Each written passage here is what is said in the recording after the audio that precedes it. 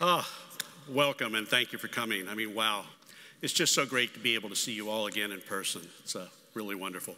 So this year, we're celebrating our 45th anniversary, which, as you know, is a rare event for a software company. And I must say, I never really expected the company would ever be this old, but to be honest, I also never really expected to personally be this old. So we're planning on being here for at least another 45 years and hopefully longer. And that naturally leads to the question, why have we been so successful at navigating the changing environment when so many other companies have come and gone, including companies that have dominant market positions? And what is it that we have to do to last another 45 years to continue to thrive and be vibrant and relevant?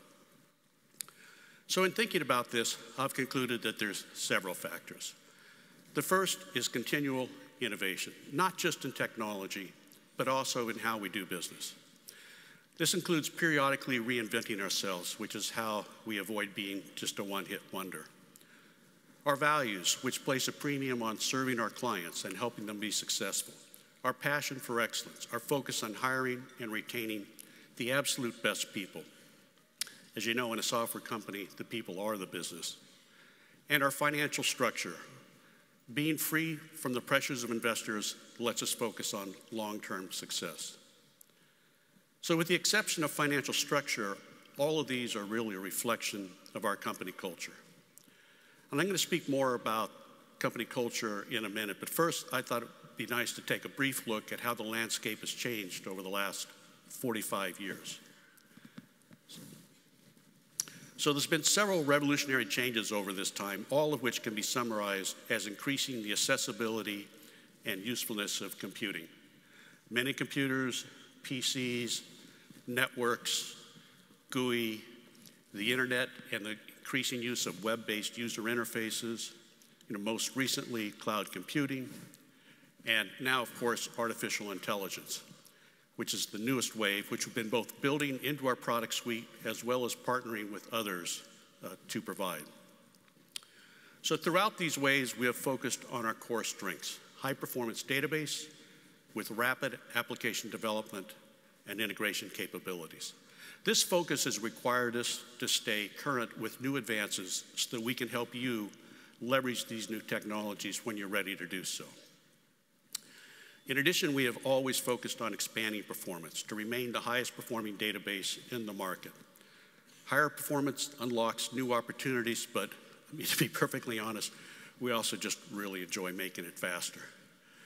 So, the changes in performance over the years have been absolutely astonishing, absolutely astonishing. So we use a simple measure of performance, which is the number of global references per second. Global reference is basically a simple database access. It could be setting a piece of information or retrieving a piece of information. In 1984, we attained 212 global references per second on a PDP 1170, and we thought we were doing great. Today, we have live systems performing over 100 million references per second. And the lab, we've attained 500 million references per second. I mean, those are astonishing numbers. That's over a factor of over 2 million times the performance that we got 40 years ago. So this chart shows how the performance has changed over just the last 20 years. There's two slides here, two lines here. One is what's in use, and the other is what we had in the lab. And these show performance that we had with Cache. And as you can see, if we can go to the next, the introduction of Iris has really accelerated this curve.